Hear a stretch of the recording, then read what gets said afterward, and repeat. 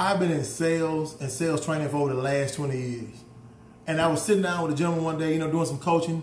He was saying his business wasn't going the way he wanted to go. He wasn't making as much money he wanted to make. So I sat down with him and put together a detailed plan to help him get to where he wanted to be. Now, I was already on top. I was doing well, but I realized I wasn't fulfilling my full potential. I wasn't maxing out what I was doing.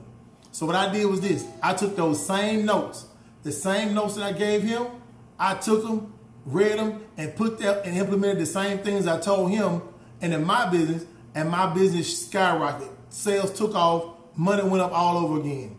See, most people are really, really good at giving advice to others. Really good at giving advice to others.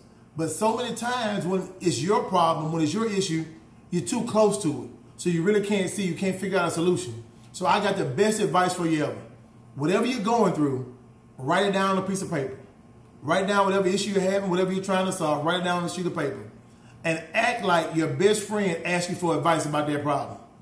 Write out a detailed plan of how your best friend is supposed to solve that same problem that you wrote on that sheet of paper.